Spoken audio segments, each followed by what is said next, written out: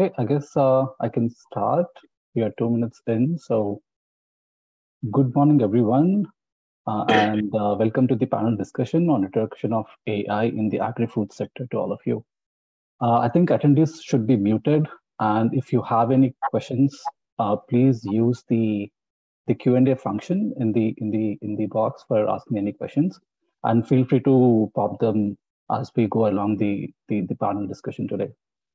And yeah, like we'll have 20 to 15 to 20 minutes at the end of the session to tackle all of your questions. Today, I'd like to start by noting that Protein Industries Canada acknowledges that our head office, located in Regina, Saskatchewan, is on Treaty 4 territory, the original lands of the Cree, Ojibwe, Saulteaux, Dakota, Nakota, and Lakota, and the homeland of the Métis Nation. Further, we respect and affirm the inherent and the treaty rights of all Indigenous people across this land. Protein Industries Canada has and will continue to honor the commitments to self-determination and sovereignty we have made to the Indigenous nations and its peoples.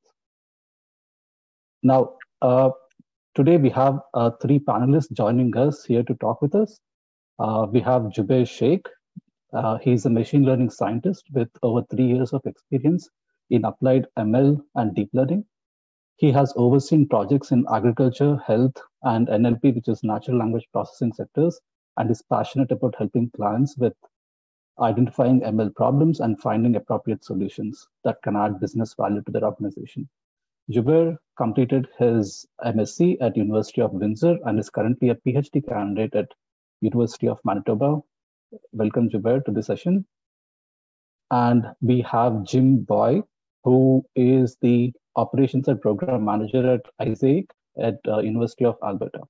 For much of the last 20 years, Jim has worked in the variety of IT roles at the University of Alberta. And as a certified business relationships manager, Jim has taken on the leadership roles as a strategic thinker and problem solver, and has demonstrated his ability to foster collaboration and lead teams with exceptional results. And finally, we have Todd Orman, Associate VP, Industry Solutions and Partners at Olds College. Todd is a pioneer in the agriculture, marketing, and technology space, supporting the introduction of agricultural brands and most recently, the development of TELUS Agriculture. Throughout his career with AdFarm, Syngenta, Farmers Edge, and TELUS Agriculture, and now with Olds College, he has succeeded in launching solutions that have influenced how agribusiness and farms interact with technology. And I welcome all 3 of you to the panel discussion today.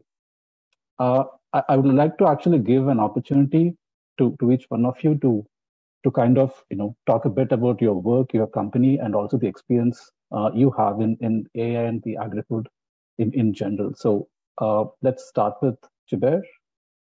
Yeah, sure. So I think you can hear me clearly, right? Yeah. So yeah, I'm Jubair. I'm working as a machine learning scientist at Alberta Machine Intelligence Institute, known as AMI. And I'm also a PhD candidate at the University of Manitoba. As you may know, AMI is one of the organizations that are part of the Pan-Canadian AI strategy. Thanks in large part to organizations like AMI and the University of Alberta, that Alberta has become one of the world's top 3 hubs for AI research. In addition to academic involvement, AMI's teams are also working to leverage scientific advancement in order to help companies working to leverage scientific in order to help companies to progress along their AI adoption spectrum. For example, just last year, we worked with 74 companies to help them build their internal AI capabilities. So AMI does this through their different services. So AMI offers services in areas such as talent development and recruitment, advising companies on AI projects, and advanced research and development.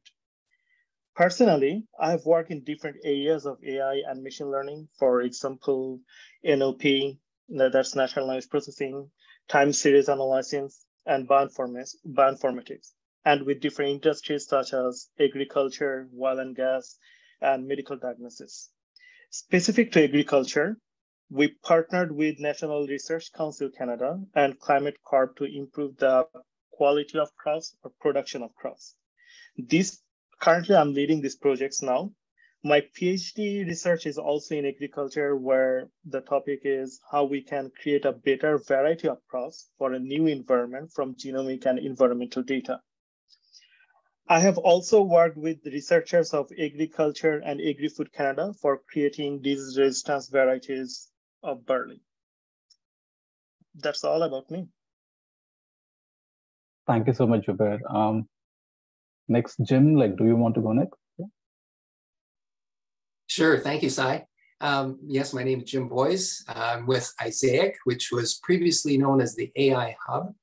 We are situated at the University of Alberta, and we are basically an infrastructure as a service provider. So we actually think of ourselves as your friendly neighborhood cloud.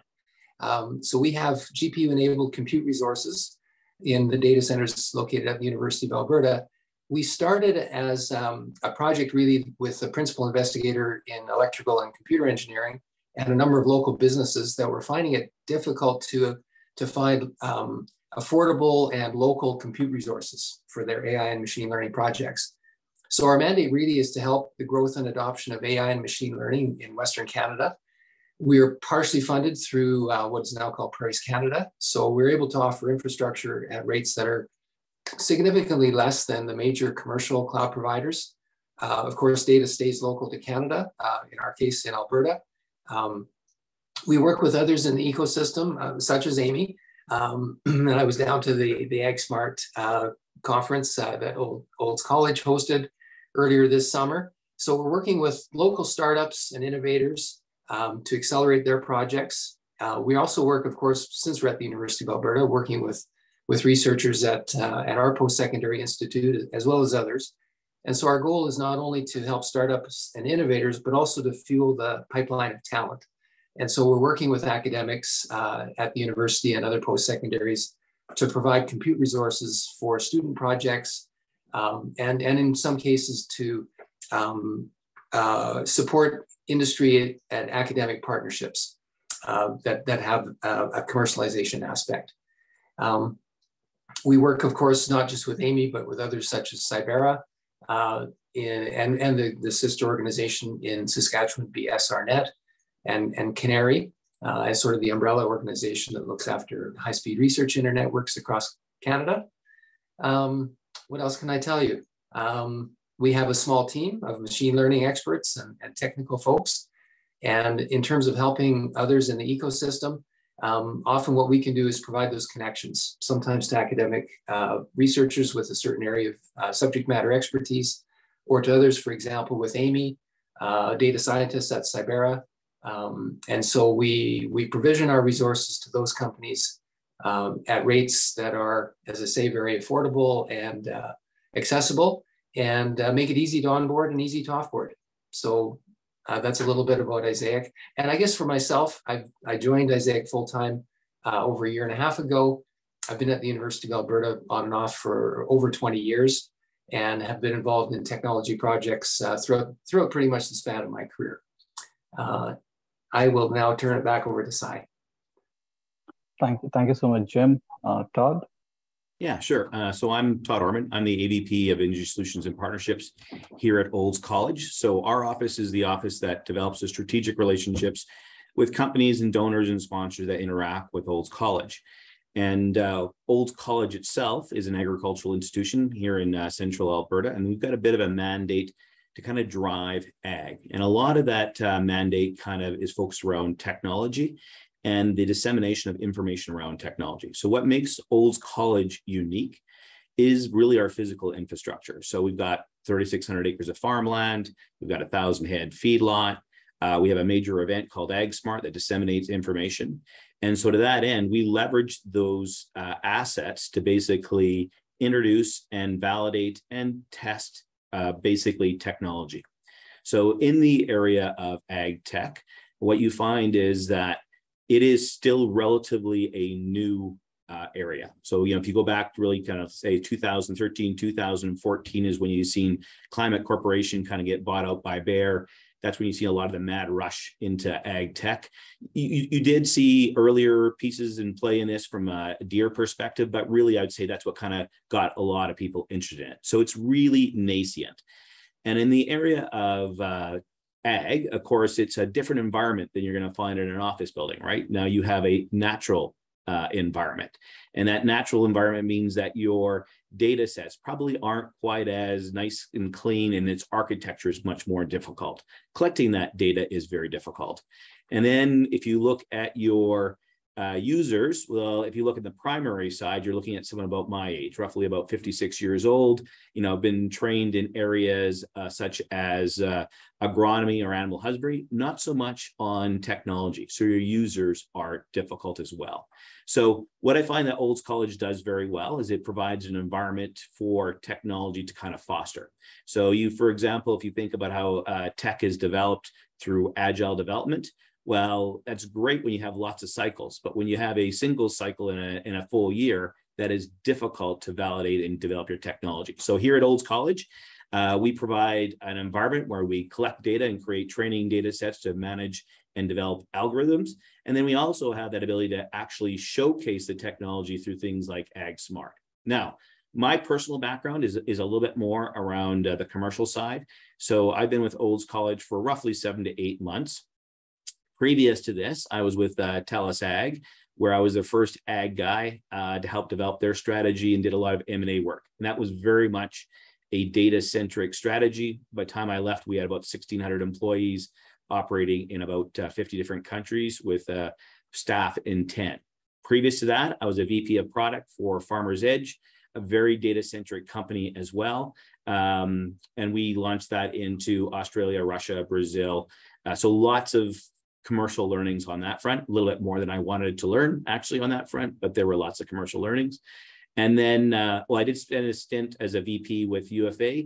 I also spent a lot of time in data at Syngenta, and there was much more from a marketing perspective where we collected data from program management. So I've had a pretty extensive time with data and data within ag. That's wonderful to hear, Todd. Thank you so much.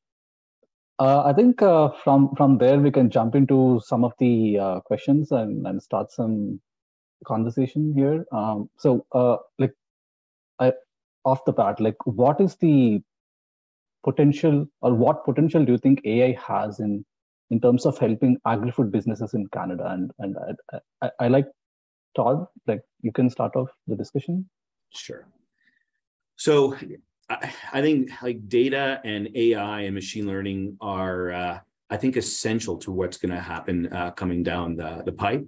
So when you look at a lot of technology in the area of agriculture, it is getting much more mature. Future yields, future ability to manage things like emissions reductions is all going to take data, right? So future pieces are probably not going to look at how do you apply a product in a single field. It's like, it's not just about chemistry in a field or fertility or seed. Honestly, now you're going to have to start looking at it at a much more micro level. So you're going to have to match soil to the right chemistry, to the right seed, and not at a field level, but at a much more smaller micro level. That requires data. That requires algorithms. That's what it's going to have to be. Same thing when you start looking at genetics. If you start thinking about the pressures coming down from an environmental perspective, there too, we are going to have to report and actually start matching soils to fertility and pieces like that. Those are all data systems that are needed to make that happen. Now, those data systems are out there, but again, I think we're very nascent in terms of how we are executing that. And be candid, there's probably a lot of learnings, both from a farm side and from a development side, in terms of how that environment actually works. Jubair? Yeah, sure. So regarding the potential of AI, I think it can be divided in two parts. One is before harvest, as Todd is mentioning, and another is the after harvest. So Todd actually covers everything, almost everything regarding the before harvest. So I'm going to focus a little bit on what we can probably, what AI can do, especially after harvesting.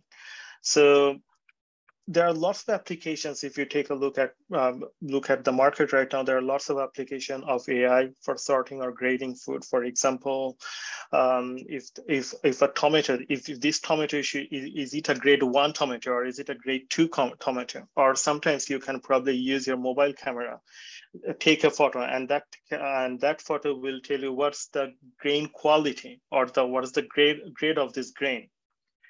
So, and then another application of AI, especially after harvest, is food industry supply optimization. So, you know that there are lots of energy that are in the refrigeration system. There are lots of energy that's been consumed by the refrigeration system, and optimizing those energies is, we are in a world right now where energy is we are going through an energy crisis in different parts of the world. So optimizing energy consumption is an extensive area where AI is working right now. And another important part that's coming up from the recent research that I find out, especially during the COVID, AI to ensure hygiene standards of Agrifood. For example, when you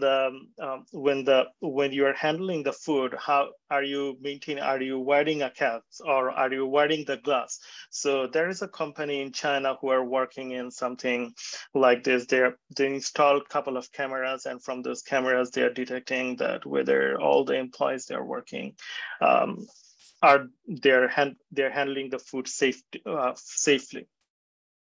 And adding to Todd's point, so before harvest, so if you see, there are lots of companies, or there are some companies that starts working, that they send the drones in the field and the robots in the field. They take a couple of pictures from the field, and from those pictures, they're trying to identify whether the crops are ripening, or is there any pesticides in the field, or they need to apply any pesticides in the field, or is there any herbicides or disease in the crops? So building variety, another sector where I work a lot, that's the building variety of crops for a new environment. So suppose you're growing crops in Canada. Now you want to grow the crops, same crop. You want to grow the crops in United States, but in a desert condition.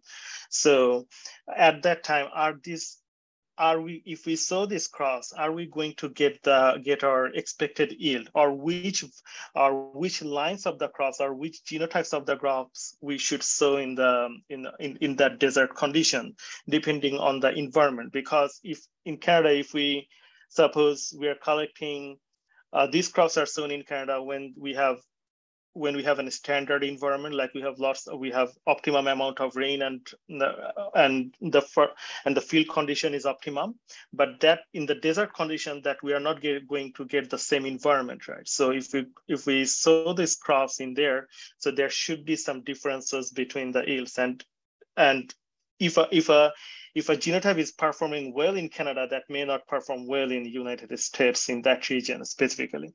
So identifying which lines of crops or which lines of seeds you should sow, that's another active research area, which is going to be a big sector in the next couple of years, I believe. Yeah.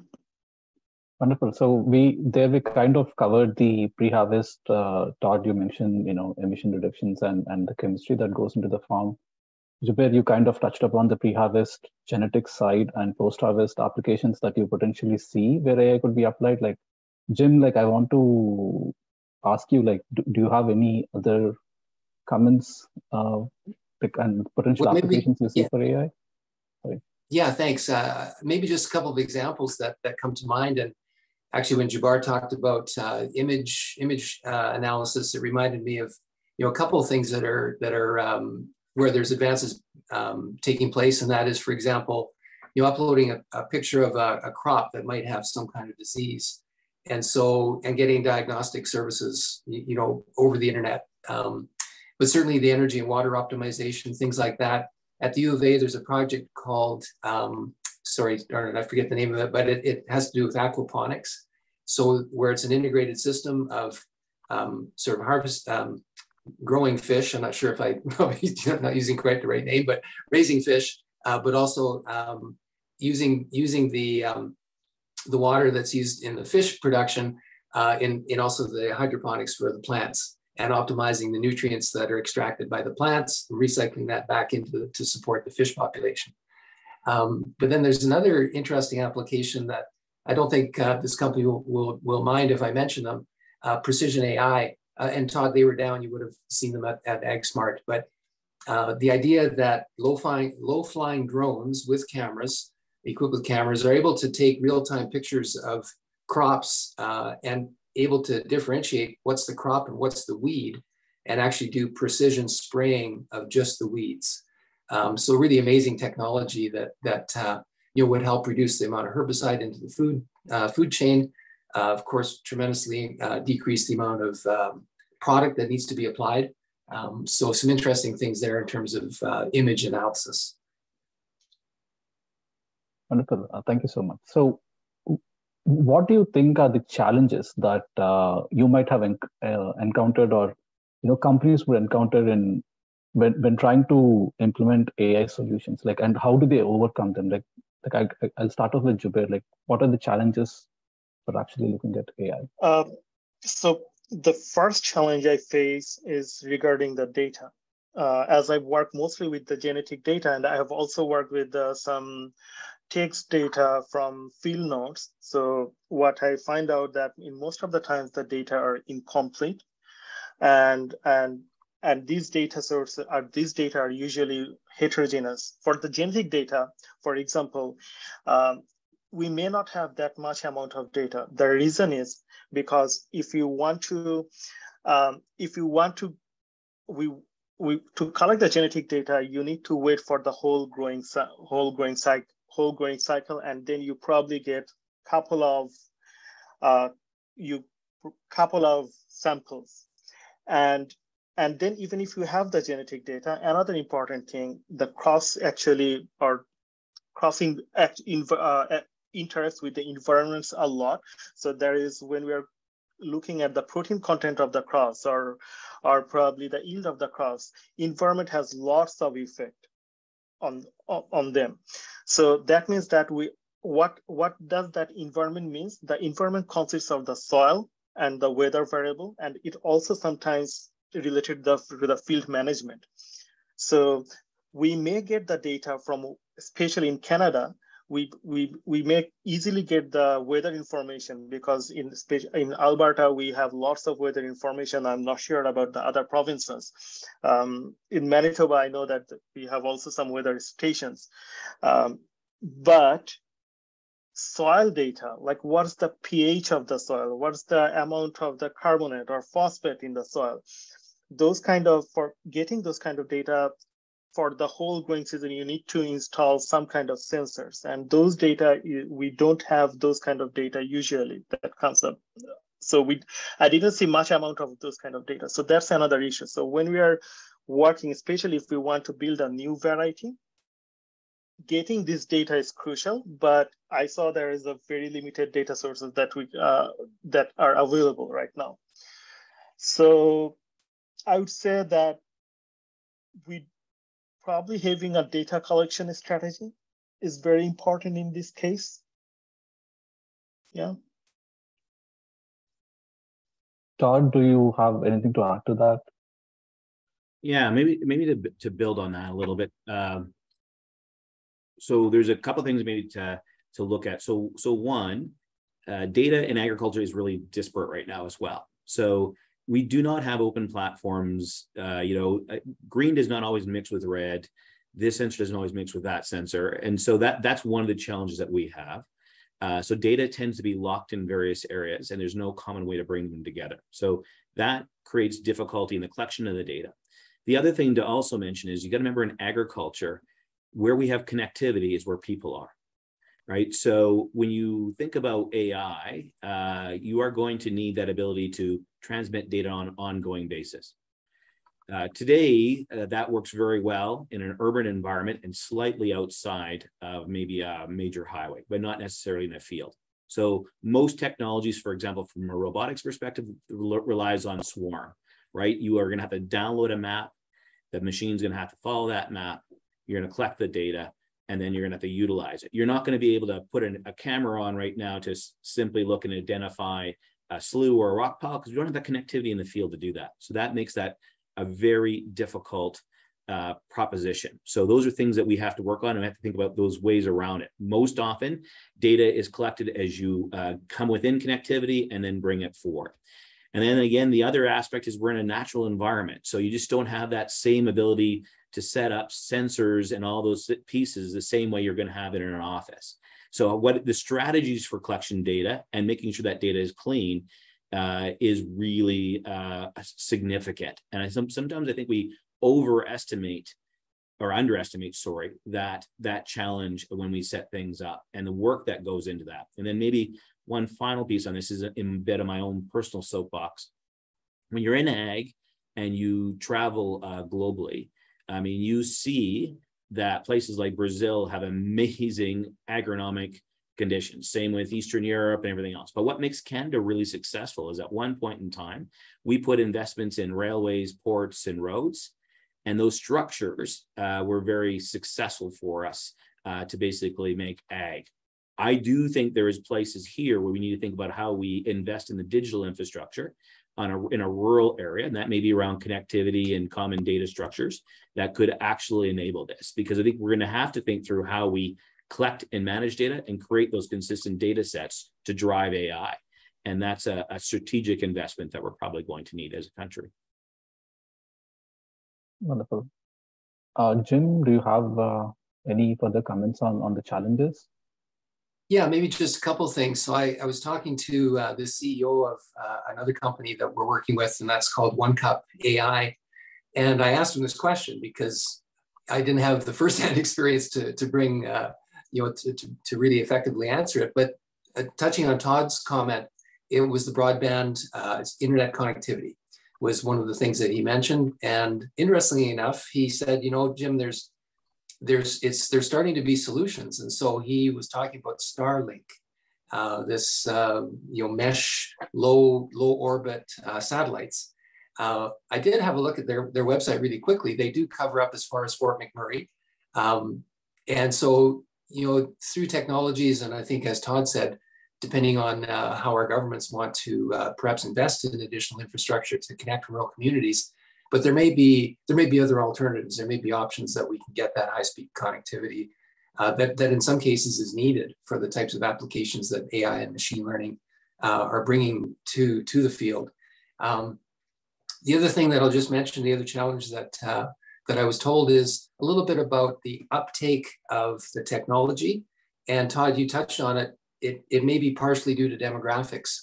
And so, we have, and I read some statistics, but I can't remember the average age of a farmer, for example. But even at AgSmart, it came up that if farmers are close towards the age of retirement, they're not that likely to invest in some of these high-tech sorts of solutions.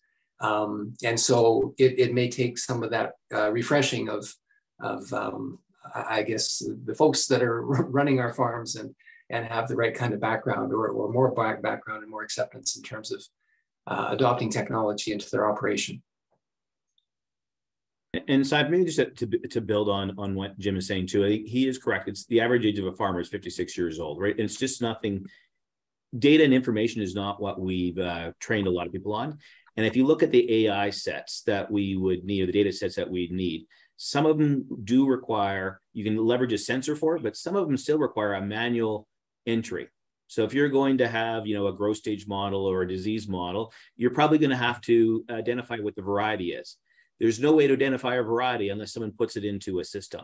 So the UI, UX, or the user interface for the farms have to be fairly simple and as easy as possible to get that in play. When you talk to Deere or you talk to a lot of these companies, they joke around and they say the number one variety seeded is A or 1 because it's the simplest thing to put into a monitor.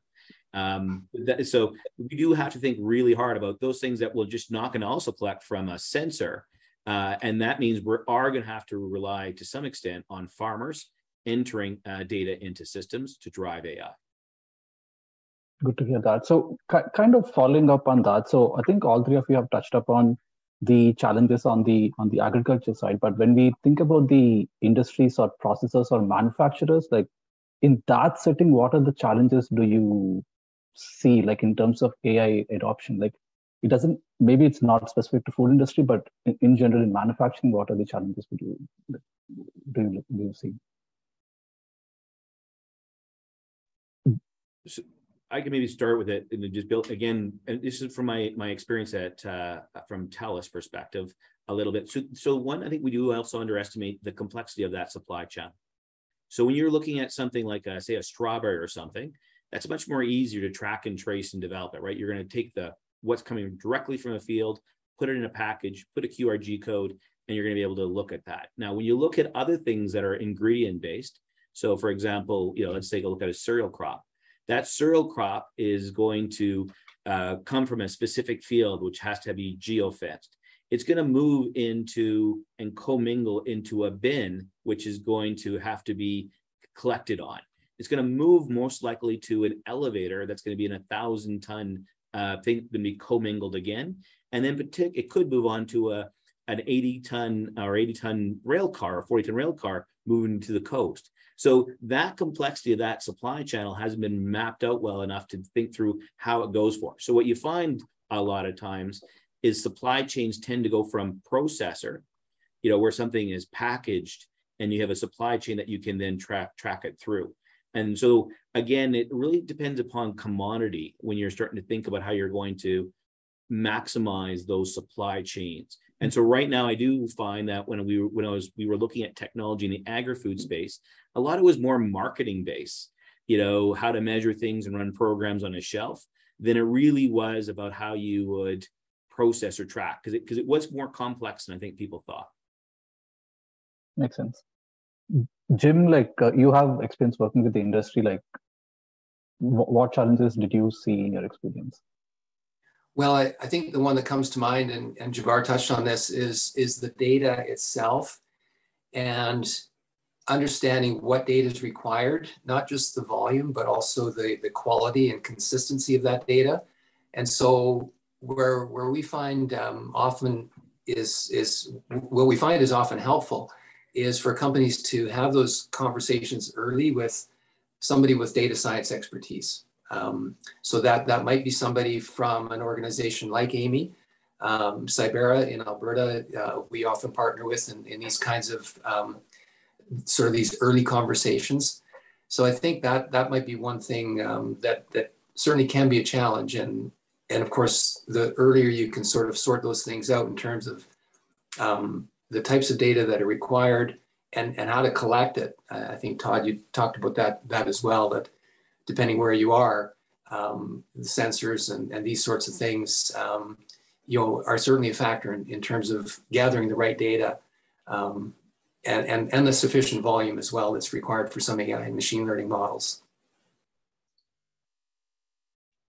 Adding to that, I would say that one of the important things is to, even before start collecting the data, I would say that one of the strategy can be defining the business problem with the data that we want to solve. That's the key thing, because we can collect a lot of data. For example, we are collecting, the example is not related to agriculture, but yeah, let me give this example. We're collecting data from river. What's the density of the river, or what are the species or what are the fishes in this river? And then we want to find out that at the end, we find out that our business problem is how we can measure the height of the building, right? So the thing is, with this example, what I mean is we need to, if anyone wants to work with AI, it's probably better to define the business problem first, and then based on that business problem, we want to, they may start collecting the data. And for manufacturing, especially, or for the supply chain, there can be lots of potential. It starts from taking food from one place to, or taking the agri-food from one place to another. We can do route optimization, or we can probably tell that with this grade of or with this quality of this agri-food, you may not take this food beyond this point because the food may got rotten. This problem may not be present in Canada, but I know that this problem is present in lots of part of the world, because when they're trafficking the food or when they're taking food from one place to another, sometimes a lot of food got wasted. So we want to reduce that, right? Why I'm telling this? Because let me give you a statistics. By 2050, if we want to feed all the people of the world sufficiently, we need to increase our food production by 50% right now, what we are producing right now. And according to another statistics, I can't remember the studies, probably come from the FAO. So they measured that right now there is 175 million people who are suffering from extreme hunger. So this means that whatever the resources or whatever we are growing right now, it's very important to preserve it's very important that we are maximizing the use of them. Makes sense. So it's interesting, like you kind of touched upon the food waste and how we can use technology in kind of reducing the food waste. That's very interesting. So continuing on that discussion, like I want to ask you, like some of the traditional sectors in general, like there is a lot of data, but a lot of data is unstructured. It's maybe not collected. It's maybe not stored. Like agri-food, I would say, like kind of falls in that sector where companies or agribusinesses have been collecting data but they're mostly unstructured. They're not stored. So when engaging with these traditional sectors, like what kind of strategy do you take, or AI companies should be following? When engaging with these agri-food businesses or some of the traditional sectors in your experience?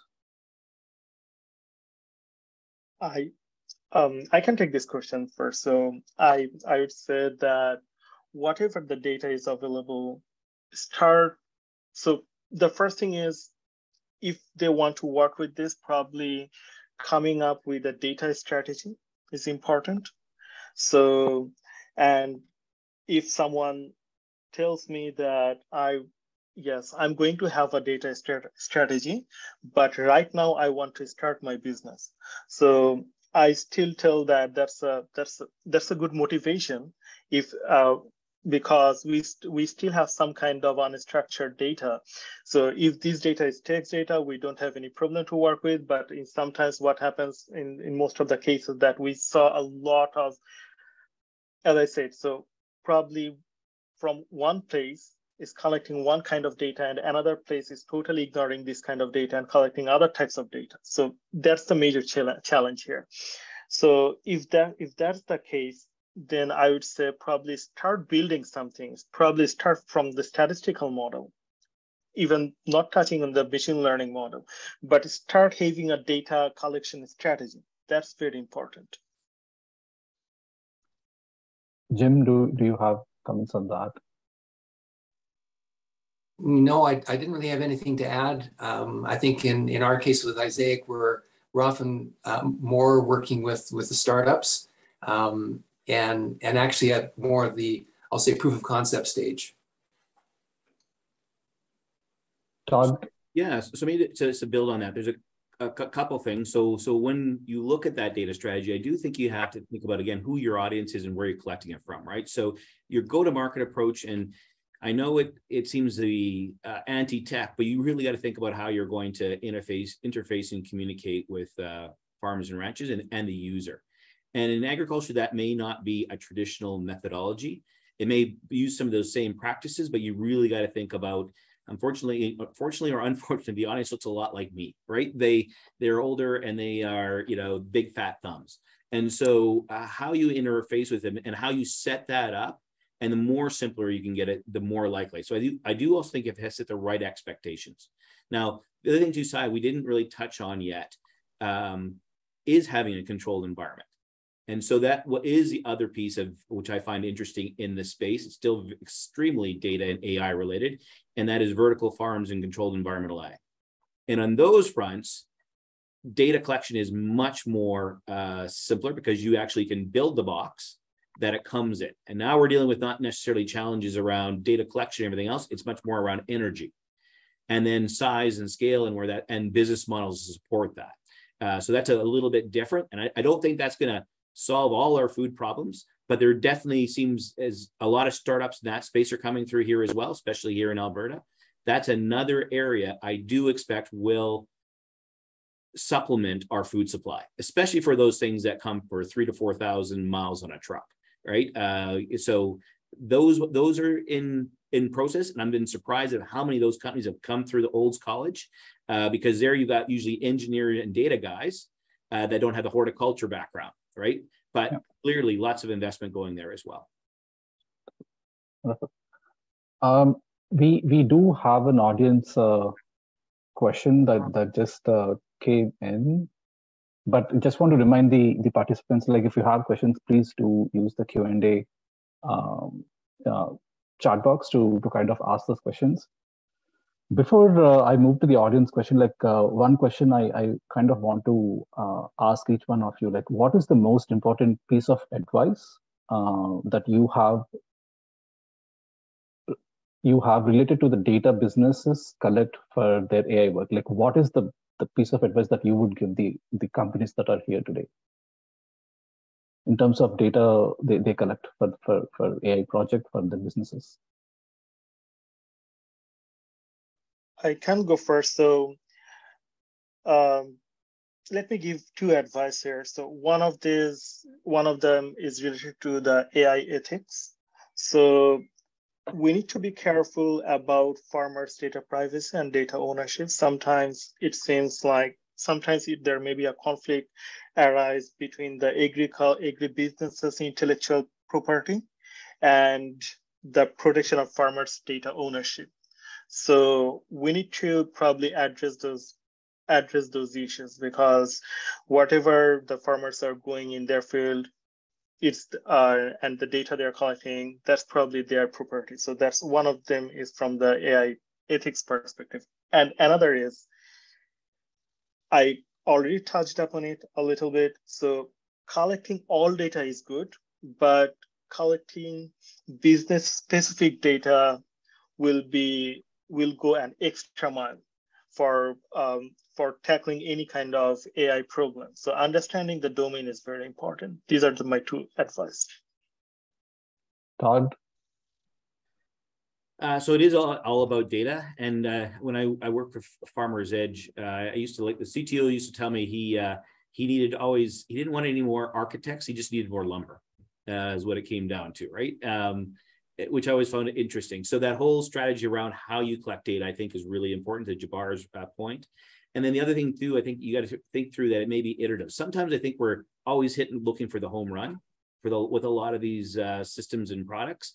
And we could probably start a little simpler, and the simpler is really more about foundationally creating that process to collect data and actually interfacing with those front ends to collect the data in the right way. And then think about how you iterate on that. I mean, you didn't go from a candlestick phone to a mobile phone overnight. I do think at times we are sometimes going way too far, way too fast, and not thinking about the first basic processes in this. Jim? Well, I think Todd and Jubair have both, have covered this quite well, but I think it comes back to that question of business value. So what is the problem that's trying to be solved? And I think that having clarity about that is really important. And is it bringing value to the user, whether that's the end consumer or anywhere along that supply chain, but certainly being clear about what's the business problem we're trying to solve. And then having those conversations with data science folks to say, okay, well, to solve that problem, these are the data points that we're going to need. And they need to be collected in a certain frequency, and we need to have a certain volume or quantity of data in order to do these kinds of analysis. So I think that those sort of having those early thoughts at that, I'll say, sort of ideation stage, and there's organizations that can be very helpful in terms of sort of vetting some of those ideas and starting to put the pieces in place to, and I loved what Todd said about sort of that incremental approach, not necessarily trying to hit a home run, but thinking about minimum viable product. They say sort of fail early and fail often, but do it in an iterative kind of process so that you're learning as you go, and you can sort of change course a little bit to corrective strategies as you flesh out those ideas and understand more fully what data is required. Makes sense. Adding to James and adding to James and Todd's point, probably having multiple, after defining the business problem, probably having multiple partners to collect the data, it will accelerate the process, because in agriculture or in agri-food, data collection is usually not that fast.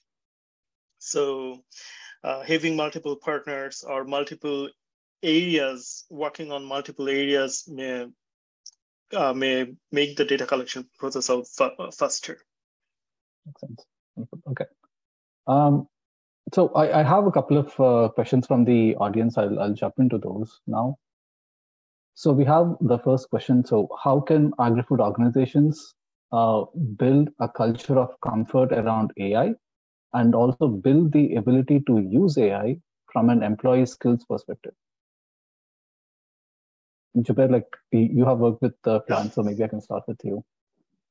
Yeah, sure. So comfort, if I want to talk about comfort around AI, I would say that the first thing would be to get a little bit familiarized with what AI can do and what AI can't do, and understanding what's the benefit and risk of AI. So, for example, AI can, if you have a good AI model, it can increase your business, it can increase your agri business a lot. And if you have a bad AI model, it can probably cause a lot. It can probably cause a lot of loss in your earning. So, understanding what AI does, or what is the capability of AI, that's very important. That will be the first step, and then working with organizations. I'm not talking. Working with organizations like Amy probably will help. I'm not telling that you need to work with Amy only, but organizations that work in the same way. So when you are working with us, what we usually do, we usually make it a learning process for you. So that means that while we are working on your problem, on your specific business problem, we also want to build your in-house capability by training you or giving you the insights how AI and machine learning works. That's another way. So Jubair, there you kind of touched upon the programs that Amy has, and you work with SMEs and organizations of all sorts to kind of develop their internal capabilities, right? That's wonderful. Todd, do you have a perspective coming from the business side and now working at a college? Yeah, so I'll go back to some earlier in my career. So early in my career, I worked for Syngenta, and really my data systems that we were developing were CRM based. It was like back in the early days of Salesforce.com and pieces like that. And when we first put those in, they failed miserably because, quite honestly, the users didn't see the benefit in it, and it was way too far out of their current use patterns. And so what I've even found that's been adopted well in the ag sector is when you're enhancing a current process that's not too far away from what they're doing. And so you're building on ways of working that are well established, and then it kind of works well. Now, today's Salesforce.com and those CRM systems, they're very standard. But creating funnels and putting that data in, all that was really unique. And a lot of sales guys were not necessarily measured by it or seen a benefit in it. And it wasn't until you kind of changed your process around that you actually started seeing how that data collection was actually being utilized. And I think the same thing when you look at ag, you got to understand the processes that are there today and kind of enhance them and remove some of the barriers in that process to get them engaged in the data collection. And it may be small things first before you get into the big things. Wonderful. Jim, like, do you have a perspective around? Well, just add one thing, and certainly I love Todd's comment about enhancing a current process. Mm-hmm. So the question was around building that culture of acceptance and comfort with AI. And Jubair, you mentioned this. I think finding success stories, right, and sort of seeing, well, how are others applying it, and how is it benefiting them? How is it helping? Because I think this is the shape of the future. This is has huge potential across so many different areas. I think that, so one thing that comes to my mind, and I don't know if there's a parallel in Saskatchewan, but Cyberra in Alberta have something they call the Data Science Lab program, I think they call it, but it pairs up budding data scientists with industry, folks from industry, and it could be agriculture, it could be anything, but they come with a problem or a project, and Cyberra brings the experienced data scientists and mentors new folks who are looking to start in this field. And so again, maybe just that idea of building that culture of acceptance is to try it in a low risk way, and sort of think through, well, what might be a problem, what might be an application, and let's explore that. Wonderful. Thank you so much. I have another question from the guest. Are data science methods considered in the storage mediums or warehouses that are part of the transportation processes? So I think they are talking about the supply chain. Yep. So there are lots of applications of data science and machine learning, specifically in the supply chains. So I already gave an example, like in the refrigeration system, you can probably optimize the energy, or when you're sorting the foods. So and in that sorting, you can apply machine learning, which are better tomatoes, which are worse tomatoes, like that. So grading the food, so grading the agri-food. So that's another application of AI in a warehouse. And regarding the transportation, you know that now there are lots of vehicles that are transporting foods. That in those vehicles we have lots of different sensors. From there we know the position of those vehicles, and we can do a route optimization. So those trucks probably reach their destination quicker than ever. So and also another application, I was kind of touched on it. So when you're transporting the food, we need to make sure that the foods are not getting rotten. So that can be another application while you're transporting and the foods or agri-foods to different places. Jim, Todd, like, do you have any inputs on the supply chain side that you want to provide? I don't, sorry, not that side. Wonderful. Yeah. Oh, sorry, I was just going to say I don't have a lot to add to that either, but it does occur to me that around this idea that Jubair mentioned of route optimization. So just thinking about optimization at all phases, I guess, but sort of this idea of using predictive analytics. So I'm not sure if it applies to a warehouse, maybe it's more of a production kind of a thing, but sensors that collect data. So it's around asset management, and it's around sort of predictive, looking for anomalies, the ability to use data in a predictive way rather than a reactive way. So, we see this in vehicles and I imagine also in sort of factory settings where information is coming in and we can predict instead of react to certain conditions to keep assets and keep equipment running. Makes sense. I kind of have an connected question on the supply chain. So over the last few years, we have seen so many supply chain disruptions, like in every industry, not only in the agri-food industry. So are there examples that, I don't know, like Jubair, like you can give maybe like where AI has helped build better solutions in terms of supply chain, the innovations that have happened recently, if you're aware, like if not, that's okay. Nothing come in my mind specifically here. Okay, that's okay. Yeah, just out of curiosity. We have a third question. So regarding the connectivity issues, has Government of Canada's Universal Broadband Fund been an effective initiative in helping facilitate the uptake of broadband in rural communities? Are other levels of government providing similar support for investments in broadband? I don't know if any of the panelists have an answer for that. I can speak a little bit just from my TELUS days. Now, I don't know that specific fund very well, but I think a couple of things come to mind, right? So first of all, like even to where the question was, you got to remember some of the connectivity issues are not in a community, they're in a field. And so the business model for connectivity right now is based upon density of people, but you need to build connectivity where you have rattlesnakes and antelope, not necessarily people. And so that's a bit of a challenge. And so some of the things that I see happening on that is Jim and Jubair kind of alluded to that too. There are solutions like Starlink that are being built out, and Star Solutions, which leverages that and others, but they're usually around private networks versus other pieces. So how do you enable a private network?